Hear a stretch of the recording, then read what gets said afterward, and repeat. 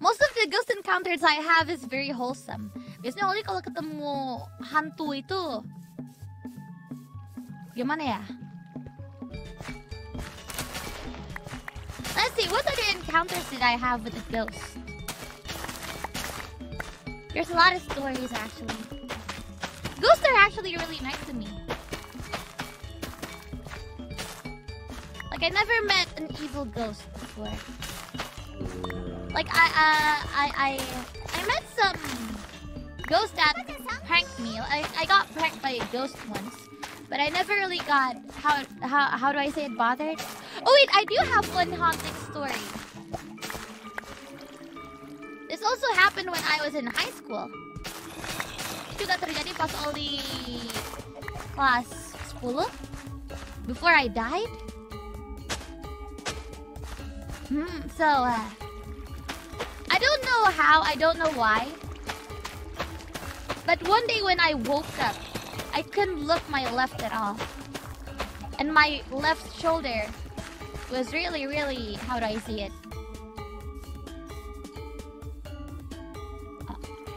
Right, so one day I woke up. And suddenly I just couldn't look to my left. Ollie gak bisa nengok ke kiri dan pundaknya Ollie itu berat banget. Like I thought, oh mungkin salah tidur kali ya. Oh maybe I slept the wrong way. Hence it kind of hurts, right? I want to make some bread. I can't make bread. But I shrugged it and I was like, huh, probably just my imagination. So. But it kept on going for like a whole week. I couldn't look to my left. I was restless, couldn't do anything. So I decided, you know what, I'm going to get myself checked. Ollie ngecek kali ya ke orang pintar gitu kan ya. And so I met an exorcist. And they actually said, yeah, there's like 12 kuntilanak on you right now. It's kinda yabay. Ya itu kamu lagi ditempelin sama 12 kuntilanak, pantas berat. Man. 12 kunti, yeah, 12 kunti on my left shoulder, which is why it was so heavy. Wasn't the best experience.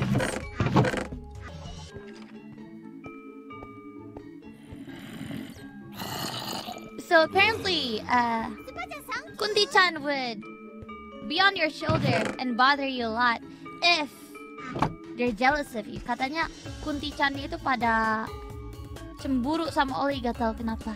Makanya Ollie ditempelin. Well, that's what the exorcist said anyways.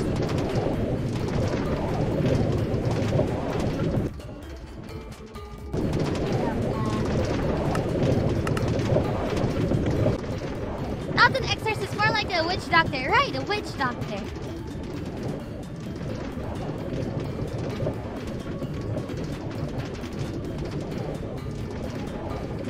Kuntilanak is basically sadako, for those of you who don't know. How did you find this doc? There's a lot of witch doctors in Indonesia. Like sometimes they're just your neighbors. They could be your neighbors, they could be your cousin's friend. It could be you. It could be me. They could be your classmate. There's a lot of witch doctors here in Indonesia. Oh, di Indonesia mah udah banyak kan? They're literally everywhere. Indonesia very superstitious? Very superstitious. There's this thing called pamali.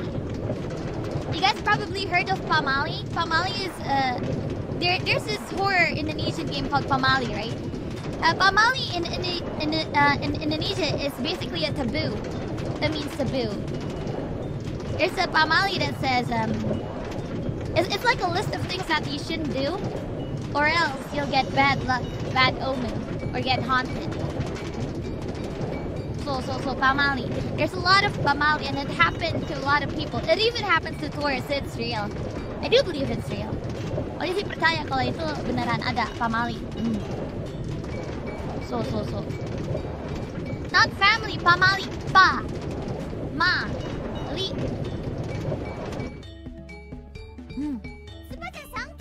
Pamali. So, for example, one example of pamali, salah satu contoh pamali. You should never stand in front of the door or stay in front of the door. Kalian jangan nongkrong di depan pintu. Atau enggak nanti jodoh kalian gak datang. Don't stay in front of the door or else you won't find your significant other. So that's one pamali in Indonesia.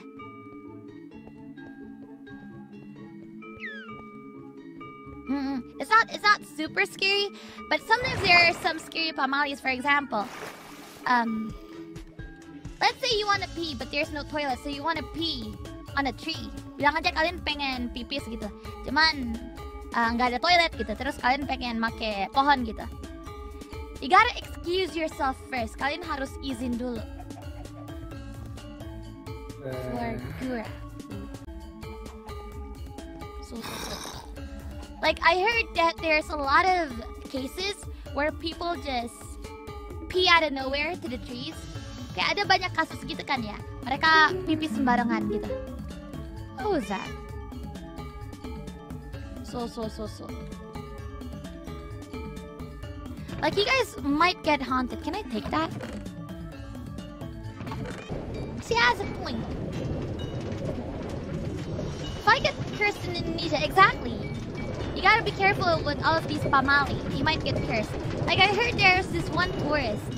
He peed on a tree. Without saying excuse me. And he got haunted for like 2 weeks. Like, he got paralyzed. He can't even move. So.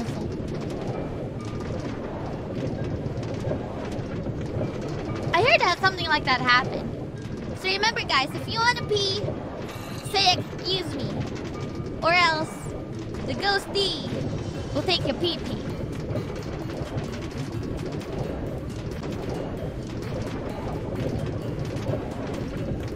Rude ghost. I mean, the ghost isn't rude. Like, imagine, because like sometimes, most of the ghosts in Indonesia, they like chilling in trees. For example, there's this one tree, it's called beringin. I don't know what it is in English. But there's this tree called beringin, and there's a lot of ghosts that hangs out there. If you just pee, it's like, can you imagine if, like, let's think about it this way. A random stranger walks up to your house and just pees in front of it. Wouldn't you get pissed?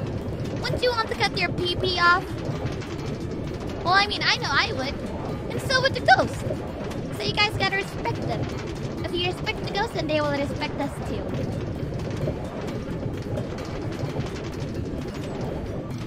I will be pissed. Get it? Pissed.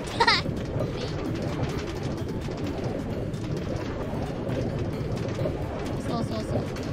One other pamali, one famous pamali. So we have this thing called Pantai Selatan, bukan sih? The South Beach. So in Java, there's this thing called the South Beach.